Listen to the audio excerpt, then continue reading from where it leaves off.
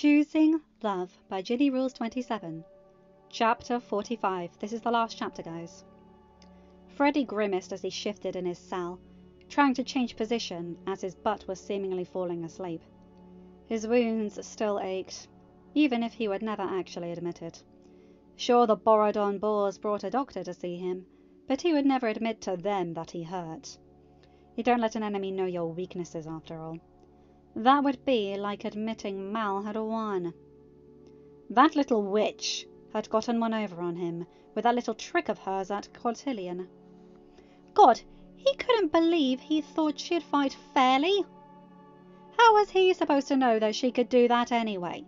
They claimed Mal had done this before at Beastie Jr.'s coronation, but he hadn't seen that. He'd been too busy trying to get to freedom after the wannabe princess stole Fairy Godmother's wand and blasted a hole in the barrier. Though all it did was confirm what he already knew. Mal was a witch. Only witches transformed themselves the way Mal had. Only witches tried to rid the world of those who were only trying to keep others from going down their dark path. He winced as a spasm of pain shot through his body, through the epicenter that seemed to be around his ribs. God damn Hook! And Duma! And that little blue-haired brat too! The son of Hades! That heretic! That would be another one he would have to have his revenge against once he got out of here. The brat, that is. Freddy wasn't an idiot after all. Hades may have been a false god, but he was still much bigger than Freddy ever was. Though he could always take his anger and frustration out on that little fraidy cat that ran errands for Hades. God, it was always so nice to cause him to jump out of his skin. Jay was going to pay too, for punching him in the face. Oh, he would regret that once Jade was tasting the cold steel of his dagger. Just like Hook would regret his choice to kick him once CJ was within his grasp. Once Harriet was screaming for his mercy. War would come to the Isle, and the rats would be caught in a trap they wouldn't escape. Especially if Freddy decided it might be good to partner with the witches over in the casters. Sure, he despised magic, but rumour had it that Zevon had been working on a potion that was particularly debilitating if one were to get hit by it. The rats could block or duck daggers, but they'd been so busy fighting the angels, they'd never see the casters coming. The downfall would be glorious. They'd probably react the same way Ryan had on the day of the stampede. Freddy had heard the younger boy's screams from his hiding spot on the barge. It would be worth teaming up with the worst sort of sinners the Isle could produce, just to hear his enemies scream like that. You couldn't block what you couldn't see, after all, and there weren't enough rats to fight both angels and casters. In his pain-addled brain, Freddy forgot in that instant that even though there were 4 rats on his side of the bridge, there were still 15 rats on the Isle. Even with his 7 angels and the 4 casters, the rats still outnumbered them. It was close, but they did. But that could be dealt with at a later date. He had revenge to plot. Of course, Zevon would be out of his mind if he thought he'd get access to the docks. Freddy had bled for crying out loud. Had been almost hit by lightning by that witch Mal. If anyone owned the docks, it was him. You might want to watch out, or move away from the door. Then again, it's your choice. If you want to get blasted, go right ahead. A familiar yet unfamiliar voice rang out, interrupting his plotting. Freddy winced as a blast of bright light filled the cell. When it faded, Freddy was greeted with a glorious sight. It's that princess, the one I ran into before gracing Cotillion with my presence. Audrey. Wasn't that her name? I didn't know she was a witch. She hadn't looked like one when I talked to her, nor did her allies for that matter. But then again, if she's freeing me from the odious cell, maybe she's someone worth knowing. Maybe she'd even be someone worth being called an angel. Once she had been saved, of course. Magic users belong over in the casters, if not with the filthy Warthrats. I you coming? I'd have thought you'd be keen to avoid going back to the Isle for now, since Mal's little gang is probably out for your blood, Audrey asked, looking over her shoulder as she turned to leave, causing Freddie to smirk. I must admit, I'm not particularly fond of witches, he said as he slowly rose to his feet and walked out of the cell. He was stiff, so it took longer than he was happy to admit, but he was finally out of there. But for one as exquisite as you, I'd be willing to make an exception. Help me get my revenge on Mal. I'll make sure you have all the witches you want, Audrey told him, growling slightly as her grip on her scepter tightened. Freddie chuckled. Anyone who's not an ally to Mal is an ally of mine, he told her, even if they do dabble in magic. How else are we going to best Mal? Hopes and dreams? You've proven swords don't exactly work on dragons after all. Audrey scoffed but gave Freddie a flirtatious little smirk, as if to let him know that she was only joking, that she meant no ill will. By the way, I found these in a bag in a closet down the hall. I suspect they were going to throw them out, or worse, let Evie use them as practice material, but I thought you'd want them more. Freddie opened the bag to see his old clothes, the clothes he'd stripped out of in order to don King Beastie Jr.'s suit. The suit he was still wearing, sans the beast crest that Jay had so kindly cut off. You have no right to wear that, he growled as he finished the job. Now all that remained were pathetic little threads clinging to the grey fabric for dear life. Not that he particularly wanted to wear the crest of the family who had unfairly imprisoned his father and forced him to be kept in captivity like a caged animal. The light golden threads, oddly enough, reminded him of Brooke and her blonde hair, before going on to the other angels. Briefly, he wondered if Claudine was leading them in revenge against the rats for Mal's attack on him. After all, an eye for an eye was one of the many mottos around the Isle. Henry or Harriet would have been their target, or maybe they'd pick off one of their younger members. You know, Jay, if you had give in and had a fling once in a while, you wouldn't be so tense. Freddie smirked, pulling himself out of his thoughts so Jay wouldn't catch him unawares. It was always so easy to get a rise out of the rats. They were so emotionally attached to each other. It'd be pathetic if it weren't so amusing. Or are you tense because you and Hook are having a lover's spat? You two did seem quite close when we were all on the Isle. Jay shook his head as he turned to leave. You're trying to bait me, so I'll punch you. It won't work, no matter how tempting it might be. But enjoy the cell. I'll get out at some point, and then you and your little witch of a leader will regret this. Freddie, you're the one who decided to attack Oradon without backup, Jay said as he walked out of the cell, closing the door behind him and making sure to close it tightly so there was no chance in Freddie escaping. The only thing I regret is not killing you back when we were kids. The day you pushed Mal into the cove. And he shall smite thee?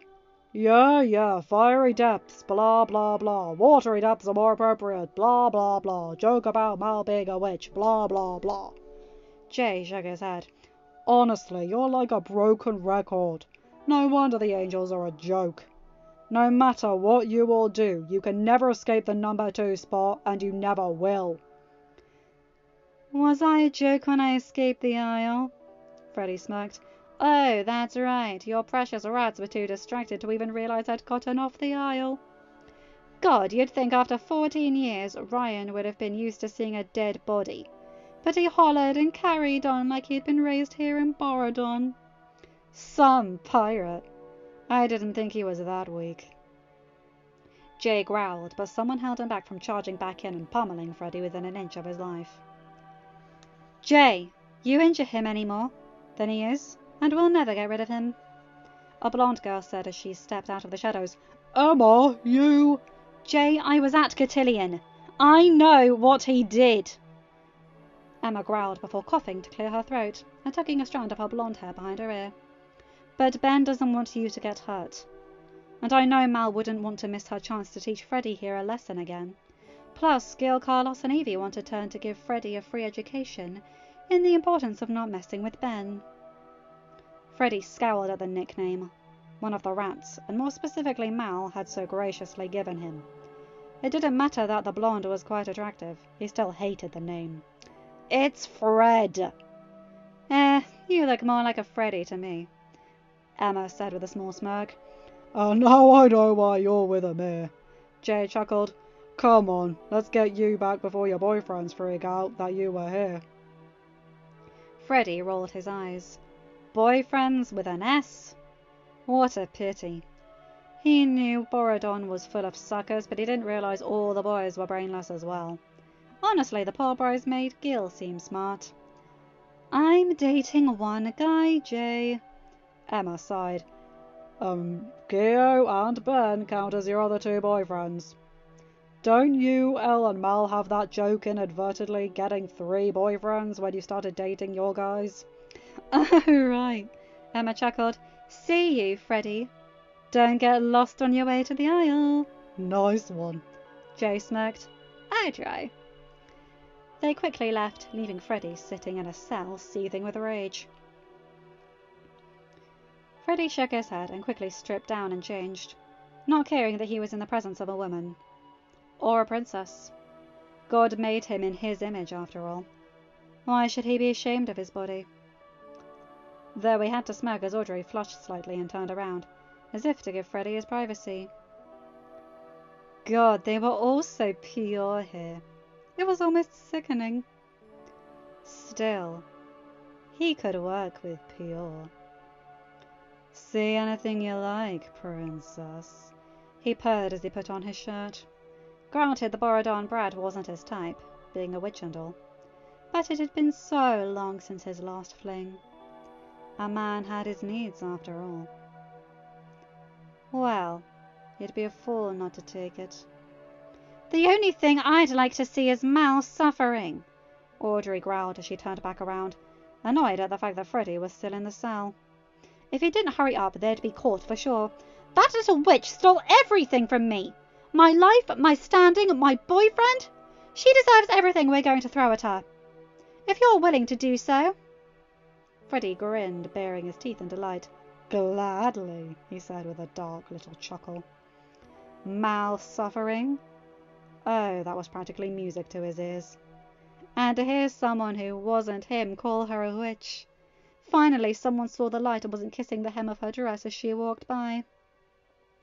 Oh, sure, the casters hated her too, but Zevon, not so secretly, wanted to be the one to be Mal's first fling, and Maddie only hated Mal because she didn't want to be in Mal's shadow. Everyone knew that.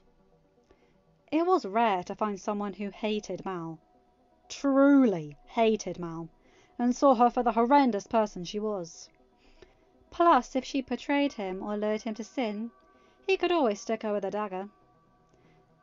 "Oh, I think you and I will get along just nicely," Audrey smirked before making them disappear in a cloud of pink smoke. It had been something she had practiced on her way over to the cell, to make sure nothing would happen to either of them. It wouldn't do for them to get injured before they even had a chance to confront Mal, after all. They reappeared in front of a small cottage, nestled deep in the woods. Audrey knew this cottage. It had been the focus of many a bedtime story when she was growing up. The place where her mother had spent 16 years of her life. "Small, but decent," Freddy said, tilting his head as he looked at it, and tried to ignore the slight feeling of nausea that came from teleporting. It really would work as a hideout. It was so vanilla that no one would expect them to even be there. It certainly was no haven. But maybe that was a good thing. Mal wouldn't associate him with this cottage, that looked like Snow White was about to frolic out of it and call up woodland creatures to help her clean up. "It's where my mother hid from Mal's," Audrey told him as they made their way inside. Freddy nodded, more than a little amused at how close their thoughts had been. "She probably won't even appreciate the irony of us using it as our headquarters to destroy her, considering she's so dedicated to denying Maleficent's her mother," Audrey muttered. Freddy couldn't help but smirk. That hadn't been the case on the Isle. Oh, she strutted over every inch of that damned rock simply because, as she claimed, Maleficent was her mother.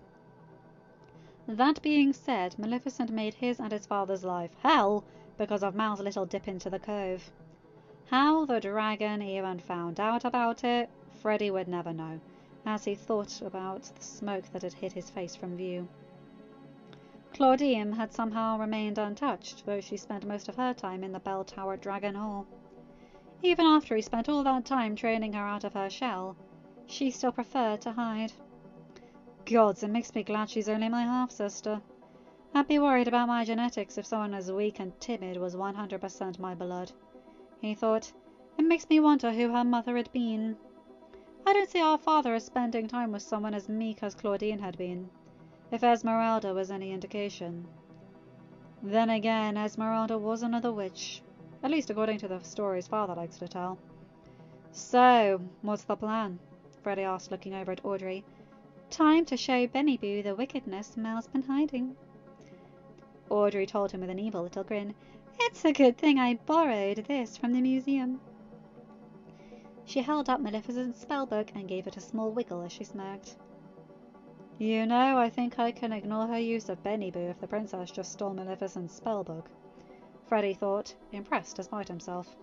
Yes, stealing was a sin, but on the Isle, there were a couple of sins you overlooked in preference of survival. Magic? Witchcraft? That couldn't be ignored. But if Lachlan happened to swipe some food from Hades' restaurant, or Strat stole weapons from the rats, well, Freddy was content to look the other way then. Plus, Benny Boo was so trite and irritating that it was sure to get under Beastie Jr.'s skin. Or even better, get under Mal's skin. If she was irritated, she'd make a mistake.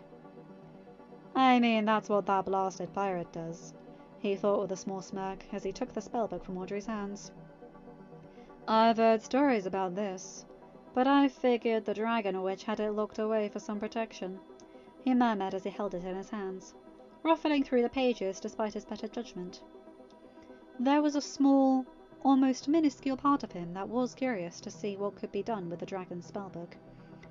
I guess Mal went soft then, if this was in the museum of all places. Audrey snorted and Freddy rolled his eyes, knowing that she was more than likely amused about it.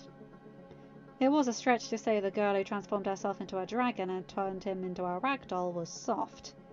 Here, he muttered, almost shoving the book into Audrey's hands. Well, well, let's see what you have for me, Audrey said with a smirk gracing her lips as she searched for the spellbook inspiration. Aha! A hag spell!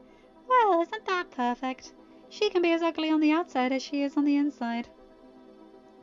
A bit weak if you ask me, but I'm not the one doing the witchcraft, Freddy thought as Audrey cackled. Then again, this is a Borodon Royal. She probably doesn't know what true evil is, even if it came by and smacked her into face. Maybe that could be something he could teach her. So, enlighten me, he said, crossing his arms over his chest. You say Mal stole your life? How exactly did she do that? Audrey growled, her fingers tightening around the spellbook. I was supposed to be marrying Ben. I was supposed to be his queen. But then Mal came in and just spelled him. Oh, sure, they claim he's not spelled, but he never acted like this before she arrived. Yep. That sounds like Mal. Ruining lives for the sake of ruining lives, Freddy thought with a small nod. Well, now, he said, and smirked slightly as he gave a small bow. Oh, he didn't mean it in the slightest, but for right now, it was better to have a witch on his side rather than to have two witches waging war against him. Once we take down Mal, it'll be a pleasure to make sure your kingdom is free from all witches. My kingdom, Audrey said with an almost feral grin. I quite like the sound of that, Frederick. Audrey, Queen of Orodon. She'd need a king, but she'd have to worry about that later. If push came to shove, she could always demand Chad be her king. No, her prince consort. After the way he acted in the middle of Cotillion, there was no way he was going to be the same rank as her. You, my queen, may call me Fred, Freddy told her, a small smirk pulling on his lips. Let's go, she said, returning the smirk. The two disappeared in a puff of smoke once more. You'd better be ready, Mel, Audrey thought as she glanced over at Freddie once more, once they got to their destination. 'Cause we're coming for you. And this time victory is within our grasp. Well, Jay, you taunted me about not having backup. How's this for backup? Freddie thought with a smirk as the two of them stood at the edge of the woods, looking up at Beast Castle. Your move, Beastie.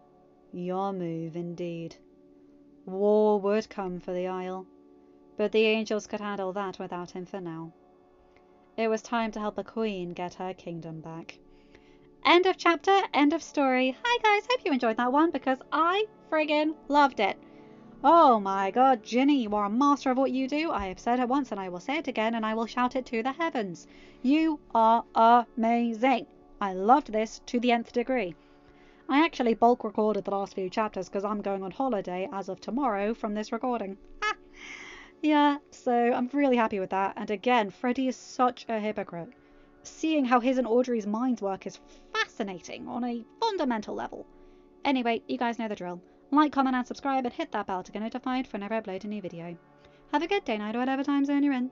Bye my guys, gals and non-binary pals. I'll see you in another video. Take care.